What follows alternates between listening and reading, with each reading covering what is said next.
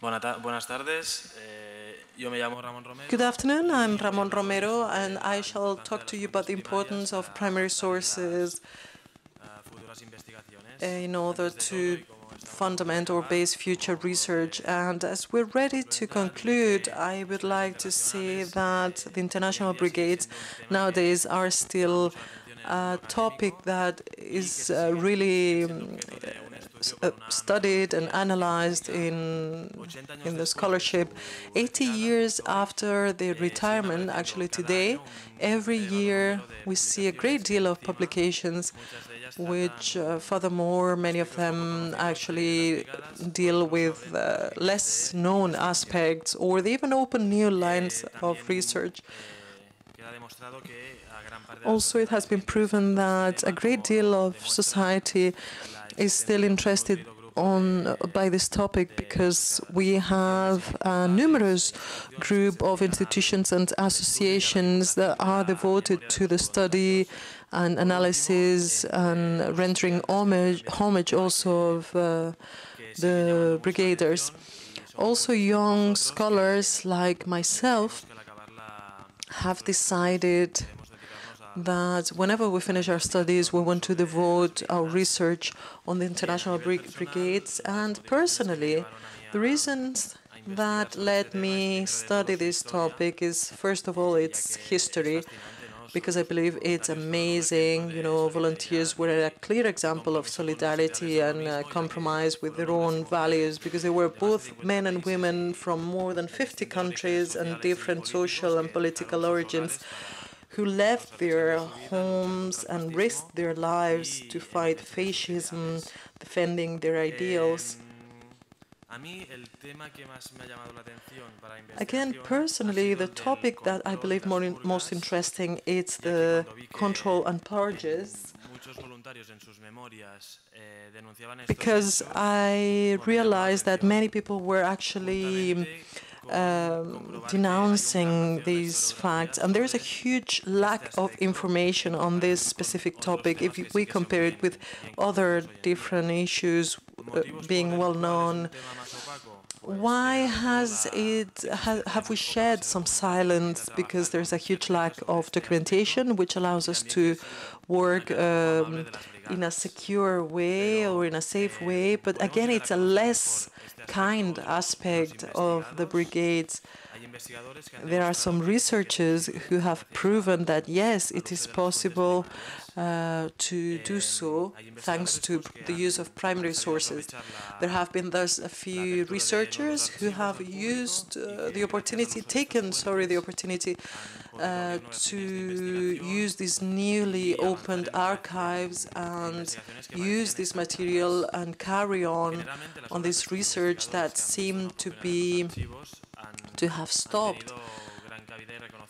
So they have received a great reconnaissance and welcome in the academic world.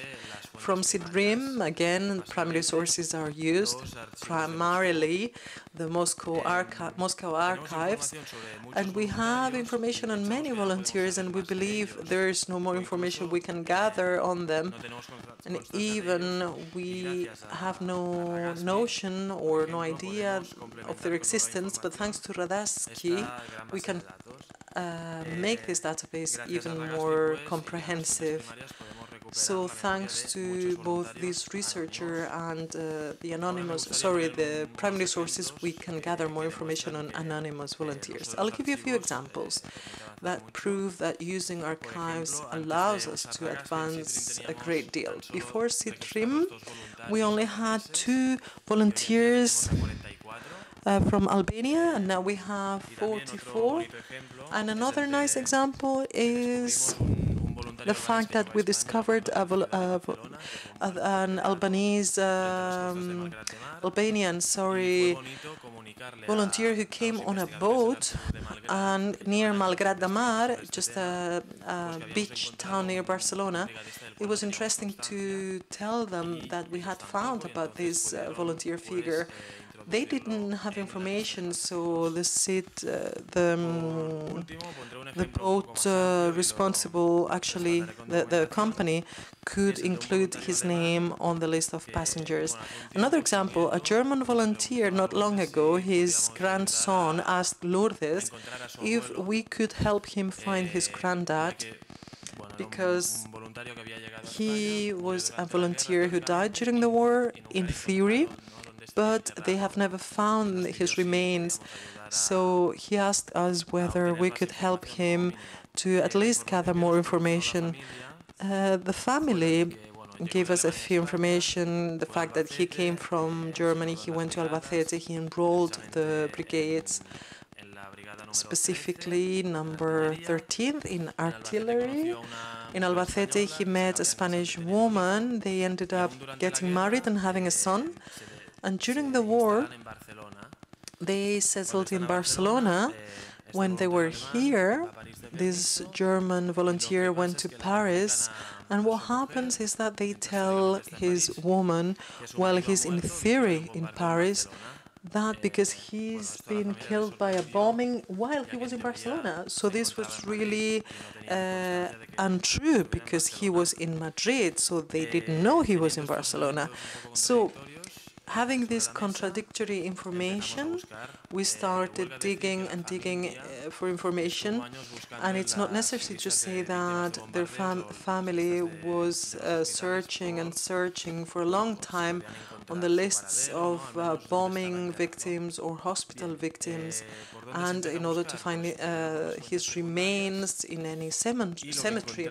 So thanks to primary sources, we looked in a book on German volunteers, and we found this little bibliography on his figure.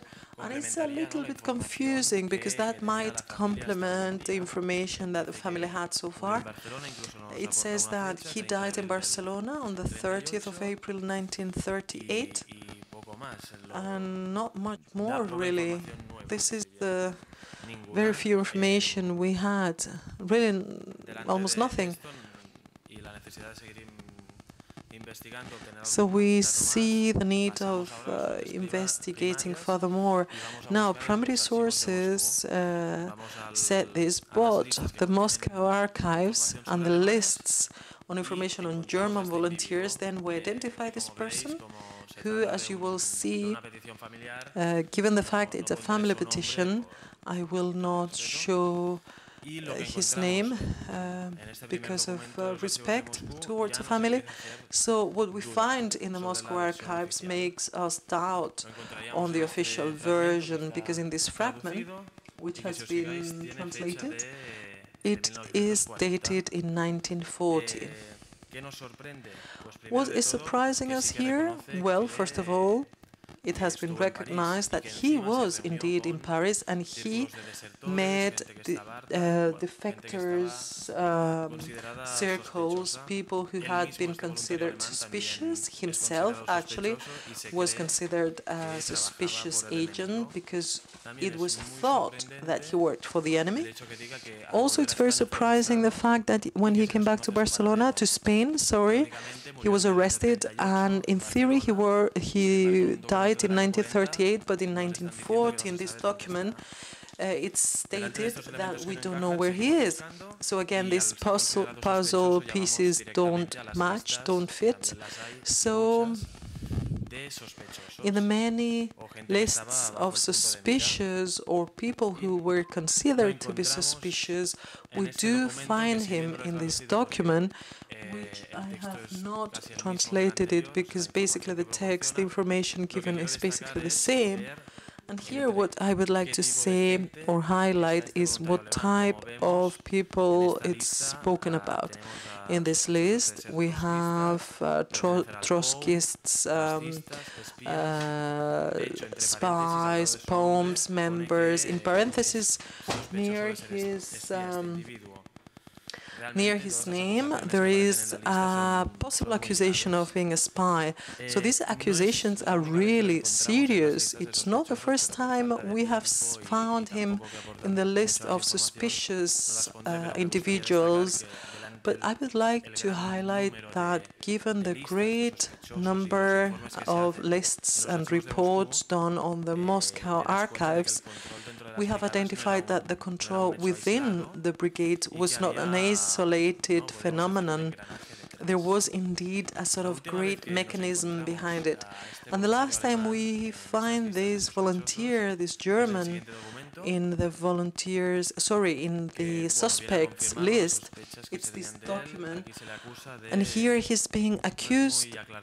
It doesn't really clarify, but he's accused here of working for the enemy, being a spy for the Gestapo in Belgium.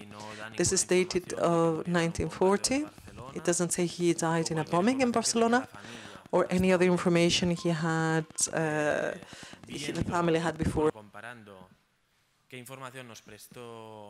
So the information the family gave us, and also secondary sources, and also the information we have gathered afterwards from the archives, we realize that even though nothing is 100% clarified, this makes us doubt that he actually died in a bombing in Barcelona. His family didn't find them in any of these listings, even though they searched for many years. And being under suspicion, we cannot really say he was a victim of the purges. What's interesting in this exercise, in order to finish, is that after primary sources, we can complement in a great deal all information we had available so far. So archives really allow us to follow much closely what happened to these brigaders.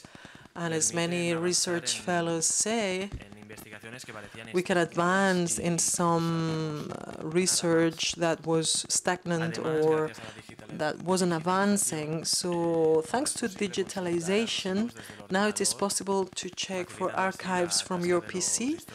And this really helps the researcher's task.